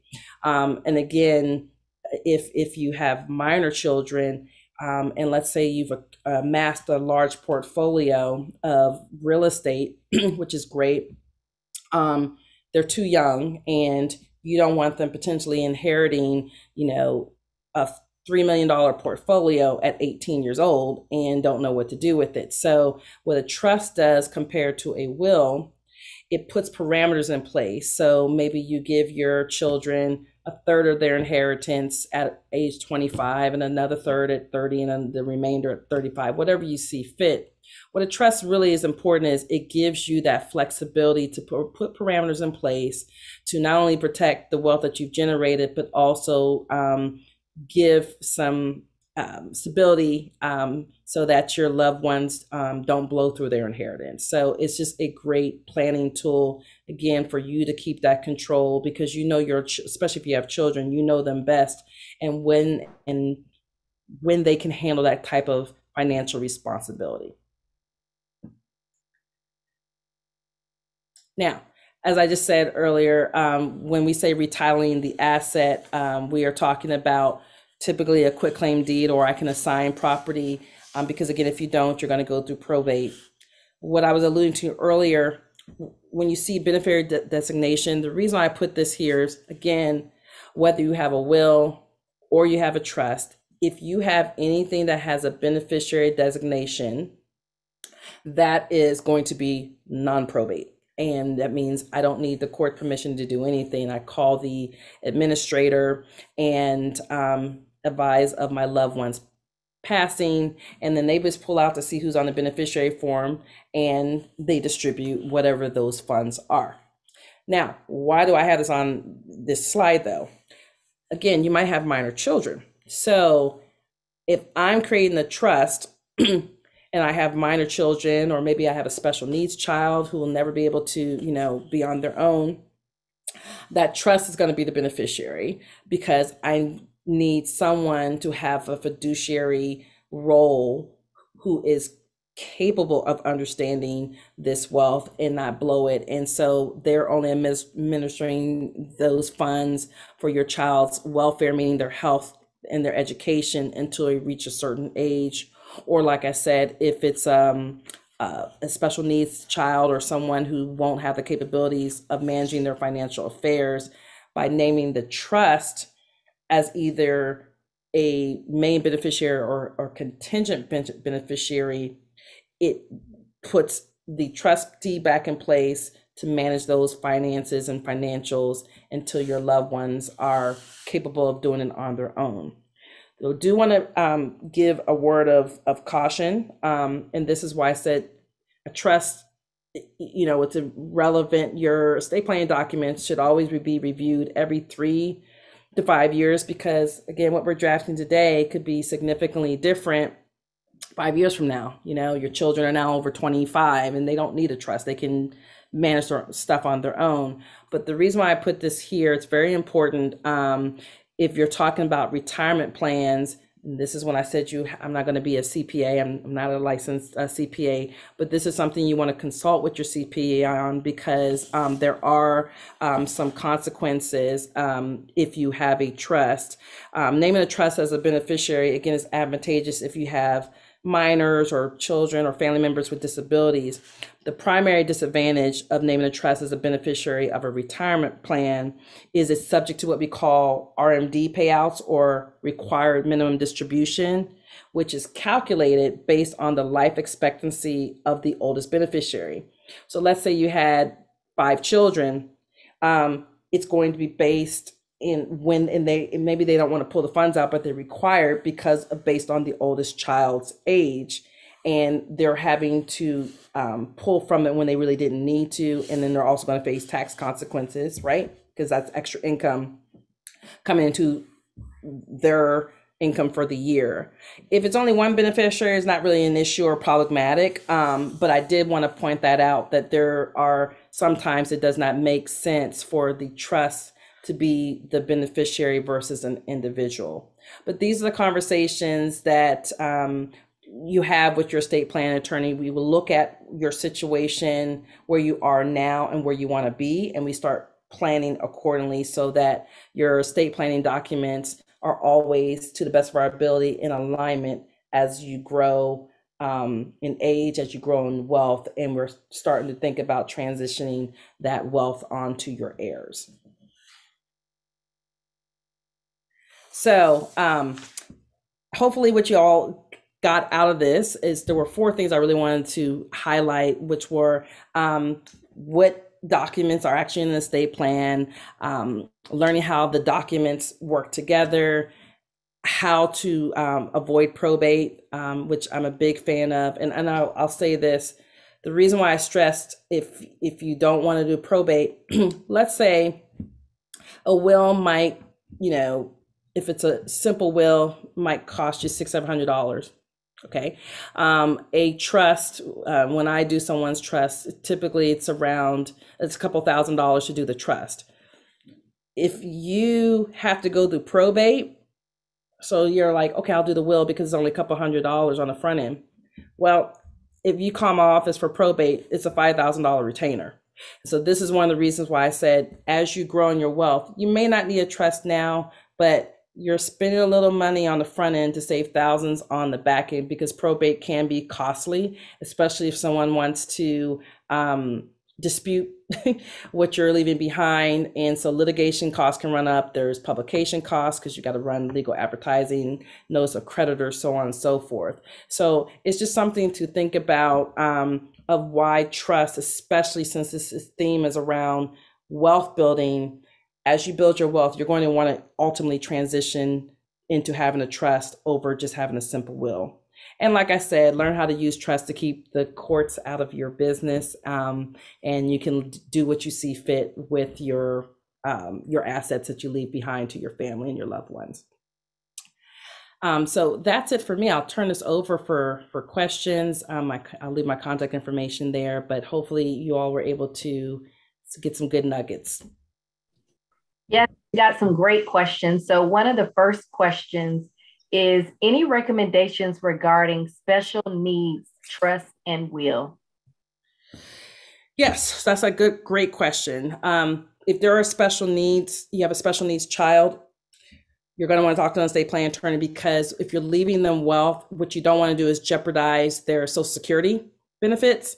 And so that's an actual special trust. It's called a special needs trust, and that has to be designed and drafted so that it doesn't violate any benefits that they're currently receiving from the government. So if that's something you need, then you want to make sure you're telling your estate plan attorney that you need. And I do special needs trust a lot, but that is a sophisticated trust compared to a simple living trust, that you want someone who knows how the Social Security Administration works so that we don't jeopardize the benefits that your special needs child or person you're caring for is receiving. And so it goes hand in hand. You can have a simple will, but if you're trying to leave funds or basically inheritance for your child, you need, or a loved one who has special needs, you need a special needs trust in addition to the will. Okay, can a trust and a will be combined into one document? No. So they are two distinctive things. A will is, hence why I said you might take baby steps, in that the will you might start off with, and then as you grow in your wealth, and we need to actually have the trust, the simple will goes away, and that's, if you all remember, is what I call a pour-over will. And you need that because if I only have a will, I'm going through probate. But with a pour-over, it's a shortened version. I call it a mini will, and it tells the probate court, because you still have to file when the person deceased to let the world know that they are now passed. But what the pour-over will simply says, hey, Mr. Court, I have a trust, and can you let me go on about my business and handle what's in the trust? So you do need a will, but it's actually called a pour-over, and it's a simple, small will that instructs the courts that there's a trust that's out there, and I don't need to be under the probate court's thumb to execute whatever was in the trust. Earlier, you made a statement, and we just wanted some clarification on it. Can you share what you meant again about having a trust without funding is no good? Yes. So to be clear, if I draft a trust for you and you tell me, so Holly, you have 10 properties, and we did this wonderful document, but we never retitled the asset from Holly Reed over to the Reed Trust, or whatever the name of your trust is you just pay me money just to draft something fancy, because legally I haven't transferred ownership from my individual. I still may have debt, the note stays in your name, but what we call the title or the ownership interest has not been transferred over to the trust, and therefore no one legally has the authority until a probate judge says you can to do anything with that asset. So it is very important that attorney who's drafting your documents, you should have a warranty deed or a quitclaim deed that says from Holly to XYZ Trust, and then that quitclaim or warranty deed gets recorded in your county's deed and records office that shows that title has been transferred over to the trust. Otherwise, when you pass, we're going right back to probate. Now, are there any tax implications? So using that example, when you're retitling that asset to those in the trust, to move it into the trust? There are no tax consequences. All we're talking about is just ownership, right? And actually, it's a good question. So if I'll put my little LLM hat on for a second, and I guess that's what I paid all that money for to get it. So when a child or whoever you're leaving behind inherits it, they get what we call a stepped up basis. It's not a cost basis. So if Holly left me, let's pretend she was my mom, which she's too young and cool to be, but I was a little bit younger, and she left me her property. And she bought it for 100,000, but it's now worth 200,000, and I go to sell it for 300. If you guys remember Camila talking about capital gains, the tax, I'm looking at 200,000 because when I inherited it, that was the value, because you get the benefit as the beneficiary of getting a stepped up basis. And so the gain is only 100,000 versus if you go to sell it, Holly, yourself, your basis is 100,000, what you bought it for, and when you sold it for 300, now you've got a capital gains of 200,000. So there's not a tax consequence when you transfer. It has nothing to do with taxation. It has honestly more to do with avoiding probate when you are retitling your assets.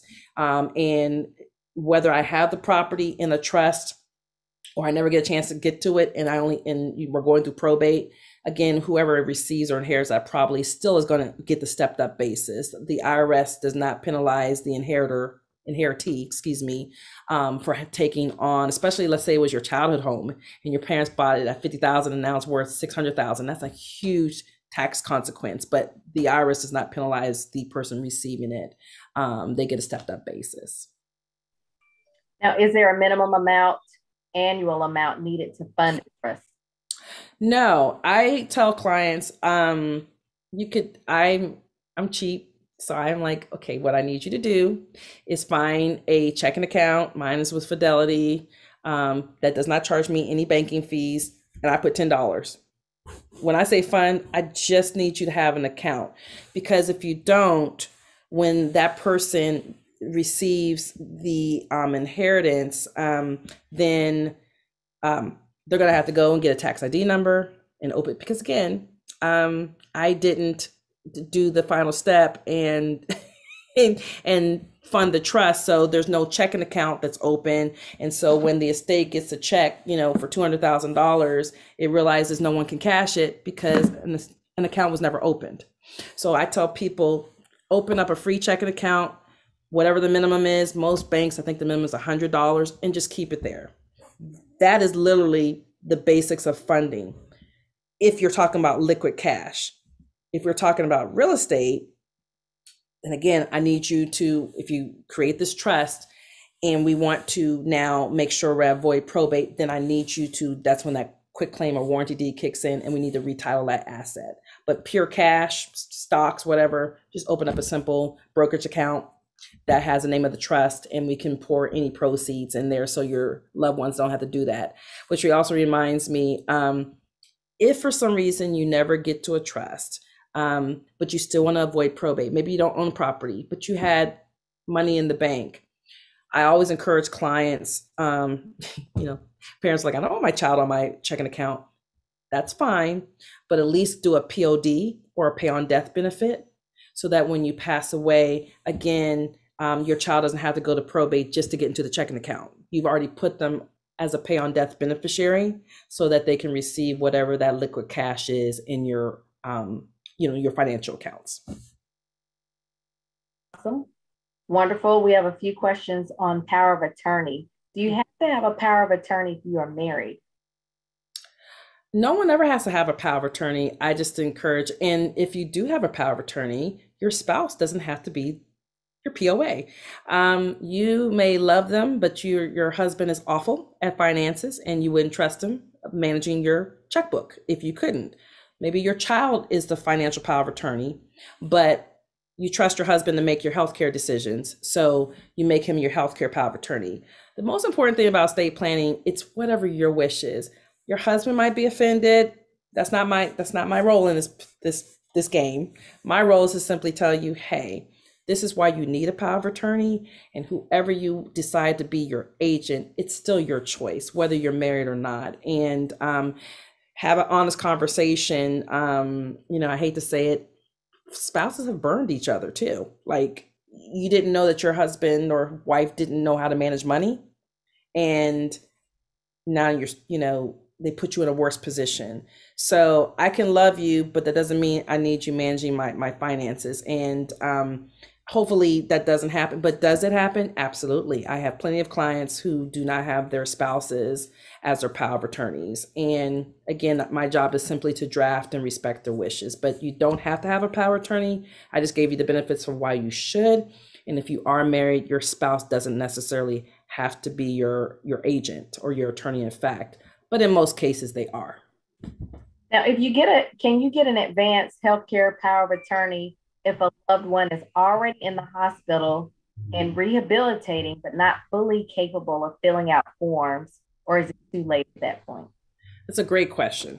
Power of attorneys are all about capacity. And I take that very seriously because I work too hard for my license. I'm not jeopardizing it because you want me to go see cousin Ray Ray and just sign. No, I'm not doing that. So, but it's a capacity question. You may be sick, but I ask cognitive questions. What day of the year it is? When were you born? If you can show me that you still have competency to make your decisions, you're just ill, then absolutely. I've unfortunately had to go to hospitals and do power of attorneys. So it's not about the health condition, but about the mental state, because that's what could be questioned if that loved one dies and their daughter says, my stepmom coerced him and I know he wasn't of his right mind. He couldn't even tell me how old he was or when he was born. So it's a capacity issue, not necessarily a conditional issue. If they are already incompetent, that's when you're a little too late. And this is why we're having this discussion. Do this, I can't stress it enough, do it while you're not in that state, if at all possible. But if they've been, they already have been diagnosed with dementia and they're not in the right state of mind, you can still get them to sign it, but you just need to be aware someone might come behind you and question they were not in the right mind when they signed these documents. And you need to be prepared for potential litigation, when that loved one passes away. And that's when you see when there's a lot of money on the line, in families, that's when everyone comes out of the woodwork saying daddy would have never done this, and it becomes a nightmare. So that's why, if at all possible, we're talking about it while we're young and we're not in these dire situations where we're having to make really quick last minute decisions. Wonderful. Here's another clarifying question. So earlier you were saying that instead of naming a beneficiary in a life insurance policy, you can name the trust. Mm-hmm. Mark, if that is the case, how does that regarding get the policy money? So when you go and fill out your form and they send you a designation form, it'll say who's your first, who's a contingent if that first person's not there. And so you put the trust. And if it's named the Holly Reed Trust, I know there's a trustee out there, and now that the trust has told me what I want to do with the beneficiaries of my trust are my two children, right? I'm just making this up. And I don't trust them to manage, or I shouldn't even say trust. When I got my insurance policy, they were only 5. So I need, what happens a lot is people put their mamas and their daddies or whoever on the policies. And I tell people all the time, hopefully your family wouldn't do this, but I have seen it all. And when you put that person's name on the policy, you're saying this money is yours. Even though your intention was for them to use it to take care of your children, you cannot dictate to the person who's the beneficiary what to do with that money. Now, karma might come back around, but legally, you can't tell them what to do with it. So this is what I mean by we should be checking our documents every at least 5 to 7 years, because maybe the child is now, instead of 18, they're 25, and you trust them to do things. And you don't need the trust to be the contingent beneficiary anymore. But if they're minors, they're incapacitated, whatever the case may be, then what that does is if the Reed Trust is the beneficiary, then we go back to the trust document that you've had me draft, and it tells me what to do with those proceeds.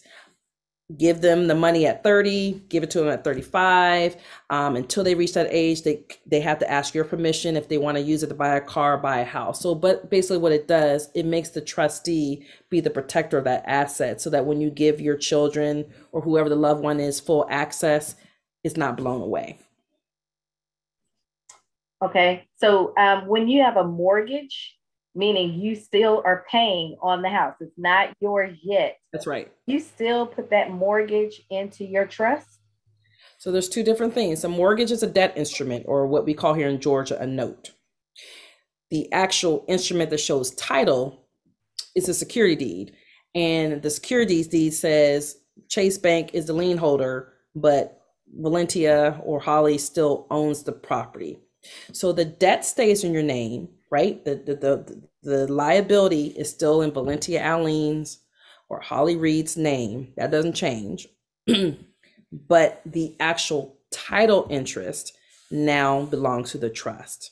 So because a lender is not going to lend unless you are buku, wealthy, they're not going to lend to a trust. They're going to lend to individuals. So that's why the debt instrument or the note still stays in your name individually. We're just talking about title. Because I'm not suing Chase Bank on the mortgage. I'm suing whoever has title or ownership interest in the property, which would be me individually. And I'm trying to remove myself from liability. So I'm retitling that property to the trust to protect me a little bit, give me that insulation from judgment, creditors, lawsuits, things of that nature. I'll say this before I almost forgot. This is what I mean by plan as well, because I've seen this where your loved one gets sick and you need to put them in a nursing home. This is why you should have long-term care.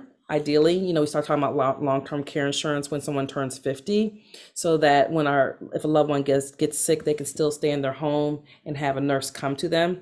But let's say you didn't do that, and you want to hurry up and transfer the property over to your brother, your sister, because you don't want the nursing home to get at your home. Well, unfortunately, in Georgia specifically, and every state has different look-back rules, but in Georgia, we have a 5-year look-back rule, which means I'm sick, I'm transferring my property to Holly. Maybe I last a year, maybe 2 years in a nursing home, and then I pass away. Well, when you fill out that form, it says, did you transfer any assets to anybody before you got here? Everyone knows Social Security goes away. They take that, but they don't realize they're coming for your real estate too. So in Georgia, I have 5 years to unwind that transaction. I can go back to 5 years and make you give me that asset, because what people don't realize, nursing homes are nothing but interest-free loans. The average cost of a nursing home per month, I think, is now around $7,000 a month. And let's say you only get a $2,000 Social Security check. Well, you're coming up $5,000 short every month. So if let's say that loved one lasted for 12 months, that's $60,000 I didn't get paid. They're looking to see if you had any asset transfers because they're coming back for that house. So it's very important. I hope I don't sound too morbid, but it's really important to have these conversations. And I always, when someone comes into my office, if they're 50 years old, that's the first thing I'm asking is, do we have some long-term care insurance? Because that's how it protects you. You're paying that so that you can be taken care of in your home, and you're not really exposing yourself to a nursing home that could take that asset that you work so hard to pass down to your children. So I did want to point that out, that Georgia specifically has a 5-year look back rule. You can try to lie on the form, but all they got to do is go to deed and record, do a search on your name and see that you actually did transfer that property to somebody. And they're looking for them, and they will come and collect and take that home back. So that's really important. Okay. What would be the cost to revise the trust after it has been drafted? A good question. Amendments are typically very short. Maybe you're adding a grandchild, you're adding a property. I typically charge anywhere from, unless it's an overhaul, you might be spending $200, $300 at most to do amendments, because literally it's usually just taking something out or adding something to it. We're not redrafting the whole document. So it's typically somewhere between $200, $300 to do an amendment, because in a lifetime, you might amend your documents maybe 2 or 3 times, maybe. There's not a lot that changes, because what we also do at least the way I do in my trust, I always have a clause that says that any real estate that I own belongs in this trust. Even if I didn't get to it, I still let them know. So yeah, I might have to go to probate, but I don't have to, if in case I forget, at least I had that language in there that it was my intention and that's where a pour over will comes into play, that the intention was for the trust to own it.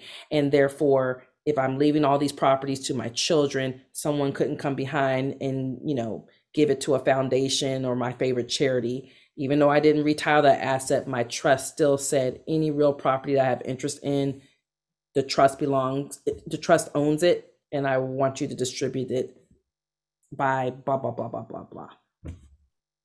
Awesome. So we have time for one more question. Okay. And that question is going to be, if someone is interested in more detailed information on wills and trusts, what resources? Are there any books or websites that you would recommend for them to check out? It's a really good question. Georgia, if you go to Georgia probate, so it's gaprobate.gov is a good resource. It tells you all the forms that you'd have to be filling out. And then there is a website for more detailed articles. You'd have to be an attorney because you have a subscription, but they have great articles on wealthcouncil.com. So that's another good resource. But, there's people who I personally talk to churches a lot. So you'll find that local churches will do workshops with attorneys. The other great resource is pro bono clinics. Atlanta Bar has one. State Bar has one. Gabwa, we just did one a couple months ago where we did wills for free for people in the community who signed up. So there are certainly, if you want to educate yourself, I like Wealth Council, go to georgiaprobate.gov or call a pro bono clinic because a state bar, they do clinics and sessions all the time. And otherwise, obviously consult with an attorney if you're really talking about true planning, once you're ready to start planning. Awesome. Well, thank you for your time. I'm going to turn it back over to our moderator. Thank you. Soar Eileen, thank you so much. This session was so informative. Number one, just your expertise alone has been helpful to well over 100 people tonight. But the info is so valuable, and you're right. It's a subject that our community typically does not broach. So I would ask that our audience members reach out to Miss Eileen for consultation and set up an appointment to complete your trust, power of attorney, healthcare directive, or if you still want a will, by all means, please reach out to her because I at this point think that her expertise is probably second to none. So with that being said, I can't thank both of our presenters enough, Ms. Elliott and Ms. Eileen. Eileen, we really appreciate you're taking the time to just go in great detail and to answer audience questions. So our audience, we just ask that you contact these presenters for more information and to start getting personalized information. And please, scan the barcode that you see on the screen. We want to get feedback from you. We want to make sure we continue to provide the information and webinars that you desire. If you have economic interests or topics, we'd like to create future programming to meet our audience needs. Thank you so much to our panelists. Thank you so much to our chapter participants. Holly, thank you so much. Soar Clark, Soar Francis, Soar Crook, thank you. Again, we thank you for joining. Please take a few moments to do the evaluation, and we hope that you have a great evening. Take care.